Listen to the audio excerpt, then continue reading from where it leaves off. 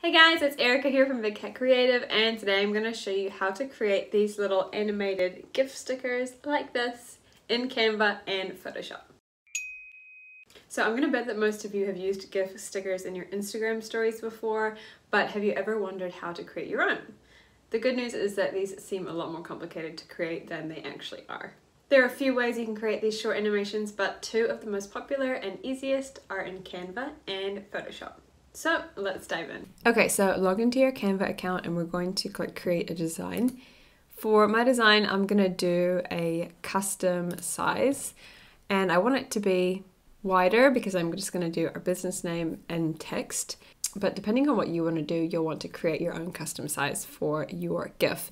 And it might take a little bit of adjusting to get the perfect size, but just start somewhere and you can always create new documents until you're happy with the size. So that is a little bit of a tricky thing in Canva because you can't adjust the size once you've created the document, which is a little bit annoying, but it just takes a little bit of trial and error depending on what you're designing. So I'm going to go with 1000 by 250 pixels high. So it's going to give me sort of short and wide document. And this should work well for what I'm creating. So with Canva, basically each frame or page that you have is going to be a frame for the animation. So you kind of think of it like a flip book. Each frame creates the movement we'll see in the final animation. So with that, the first frame is going to be the starting point of the GIF. And basically just design whatever you want to here. So I'm just going to do some simple text using text and a font. But if you are going to use any elements or assets included in Canva, just be sure to check the usage rights. All free media on Canva can be used for free and commercial and non-commercial use. So I believe you can basically use these unlimited, but if you are planning to sell them or upload them to Instagram, which is kind of like the final point in this process, if that's what you want to do, I would just double check that it's okay to use the element that you're using. So you can either check the source or you can actually contact Canva and ask them directly. I'm sure they'll be able to help. But I'm just using text today, so there's not going to be any issues there. Okay, so I've just added some text in a color, and then I also added an outline version by using the effects and the hollow feature here. So I just got some text with an outline. Super basic, but this is just for demonstration. Feel free to get however creative you want to on this. So now essentially it's just a case of duplicating this and making small changes to the original, and that's going to create some animation. So I'm going to click duplicate page, which is going to duplicate, and then I'm going to take this outline and we're going to copy it, duplicate it, and then I'm just going to move it down and to the back, so it sort of gives a bit of a 3D effect. Then I'm just going to do that a few times just to create a little bit more of the animation. So I'm going to take that one at the back, I'm going to copy it, I'm going to send it to the back, and I'm going to use the arrow key to create some more animation. Okay, that's enough for the example. Now what I'm going to do is I'm going to duplicate this again, and I'm going to remove that third one so it goes back to just having the two. Just like that, and then because it repeats over and over from wherever it ends, it's going to go back to the first frame. So we've got none, 1, 2, 1, and then it will go back to none. So it's going to sort of repeat itself over and over. Super simple. I'm not even sure how good it's going to look, but it's for demonstration. Now for the animation, this is a little bit annoying with Canva because it doesn't immediately show you the animation options all of the time. Mine seems to be showing the frame timing, which is the main thing we want to look at, but it's not showing me an example where I can click play and actually preview what it's going to look like. Now, if you add any sort of animation effect with the animate panel, you can hover over them to see what these look like. So these are actually really cool. You could create GIFs just with these too if you wanted to. If you click on one of these and use it, you'll see a little play button comes up here, and then you can actually watch your whole animation. This is going to look crazy at the moment because I haven't set anything up, but this is the sort of preview it gives you. And this is really handy, but unfortunately, if you don't want to use any of these animations and if you just want to use whatever you've created in your frames, then the preview disappears. So it's a little bit of trial and error here, unless you, of course, use the animations. Then you get the correct preview. If you don't, you just have to sort of guess how long you want your frames to be.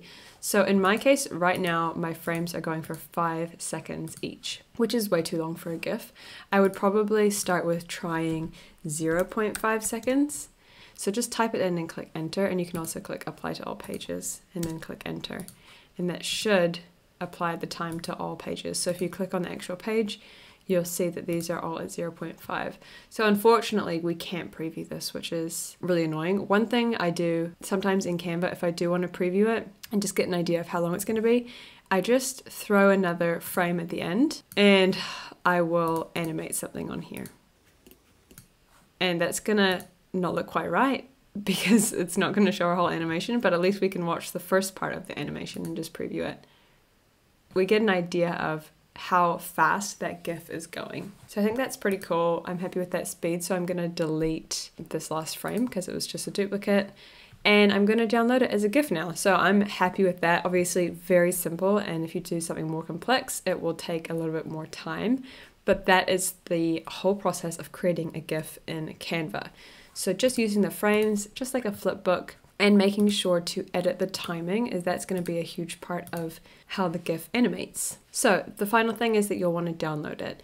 One annoying thing about Canva is that it doesn't let you download transparent GIFs. So when I download this GIF, the background is going to be just plain white. It's not going to be transparent. So you'd either want to put this on somewhere that has a white background anyway, or if you want to use it on Instagram, you might want to give it a colored background to make it more of a square banner. And because of this, you might want to adjust the size of your artboard as well. If I was going to do this properly, I'd maybe make it a little smaller so there was less white, because right now there's quite a lot of white space. So if you do really want it to be transparent, the other thing you can do is find an online tool that will remove the background for you. So there is this one here. There might be better ones. I just Googled this and found it, and it's called onlinegiftools.com/create-transparent-gif. And I just uploaded my file with the white background, as you can see here, and it immediately just took the background out, and you can re-download it. So it does work. It's not super high quality. You might be able to play around with the settings to get something better, or use a different online tool. I'm sure there's lots of them. So that is an option too. But if you're happy with the background and just want to download it from Canva as is, just click share, download, and then there will be a GIF option, and it will compile all of the different frames into one animation. Okay, so when you open it up, I'm not sure if this is the case for Windows, but definitely on Mac, in preview it will open up as many different images as you downloaded. But it is actually an animation. And if I look at it in the preview in my Finder, it will animate it. So it shows up in a variety of ways, but this is really its true form here. And that's how you create a GIF in Canva, super quick and simple. Now let's check out how to do the same thing in Photoshop. Okay, so now for Photoshop. There's two ways that you can start your GIF in Photoshop, and it depends whether you already have the graphics designed for the GIF or if you want to design them directly in Photoshop. So obviously if you're more comfortable with Photoshop, you probably want to design them in Photoshop. In that case, you just start a new file, and you would do a similar process as what we did in Canva, but instead of using the different pages as frames, we'll use different layers. So I'll show you how to do that in a second. If you already have the files that you want to upload for your GIF and all you're doing is loading them into Photoshop to make them into an animation, you can load them in as their own layers too. So I'm going to just start a new file, and I'm just going to do the same thing as I did in Canva. I'm going to go 1000 by 250 pixels, and you can do the same thing here like you did in Canva. You can do some text, you can create whatever you want in Photoshop. So I actually ended up downloading the graphics that I had already designed in Canva just to save some time because I've already done them. But you know, if you have experience with Photoshop, feel free to design your own frames in Photoshop and just create each animation on a different layer. So you'll just want to continue to add layers and create those slight differences on new layers. And you'll probably want to use the little eye icons to hide and show different layers, and this is going to show all of the differences in your layers But if you do have the graphics already and you just want to load them in, what you can do is go File, Scripts, Load Files into Stack. I'm just going to look for those graphics and I'm going to click Open on all of them. Click OK, and then it might take a minute, but it's going to load all of the different graphics in as different layers. So this is just basically brings them in as different layers so you don't have to add them in one by one. So I have all 4 of my layers and you can actually see all of them at once. So it is a little messy. If you want to, you can just click on the eye tool and you can hide each separate layer so you can see what the next one is going to look like. So those are the 4 different images I have. So we have our graphics. We're done with the actual designing. All we need to do now is animate it. So in Photoshop, you'll want to go to Window and click on Timeline. If it has a tick by it, it's probably already open. So mine's here down the bottom. Click Create Frame Animation. So then we're going to select all of our layers. So you can either do that by holding down Shift and actually selecting all of your layers, or you can click up here, Select All Layers, and that's going to make sure everything's selected. Okay, then we're going to click on this little menu icon here. Make sure Create New Layer for each new frame is ticked.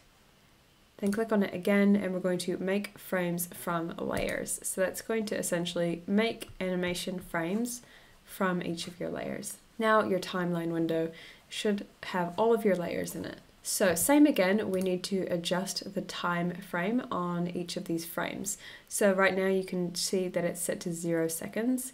And I'm going to go ahead and set it to 0.5 again because that's what I used in Canva, but you can play around and adjust these to whatever you like. You can do them individually just like you could in Canva, so you can change them each, or you can select them all. I just clicked and holding down Shift, clicked the first one and then clicked the last one, and that's going to select them all. Then change the time and it will change it on all of them. Now with GIFs, they should technically automatically loop forever. If you export as a GIF, it will just keep continually playing on most mediums, as that's just what GIFs do. But just to be safe, change it to forever instead of once or 3 times. And that's just going to mean it's just going to loop and loop and loop, which is what you want a GIF to do. And at any point you can actually preview how it looks, which will be helpful when you're setting the times by clicking this little play button. And it's just going to show you how it looks. So it's got a nice easy preview, which is a little easier to use than Canva, I think. So once you're happy with how your GIF looks, I'm happy with that, we're going to export it as an actual GIF. So click on File, Export, Save for Web Legacy, and then up here where it says Preset, we're going to choose one of the GIFs. So there's a lot of different presets in here. You might not have all of these, you might just have a regular GIF option. In that case, just choose that. It doesn't really matter what one you choose because the different presets are essentially just sets of settings and you can still play around with the settings. So the settings are important because it's going to tell you how big your GIF is getting, as in how heavy the file is. So if you come and look down the bottom corner here, you can see that right now it's at 63 kilobytes, which is tiny, and that's great. The smaller, the better, to be honest, as long as the quality is still looking good.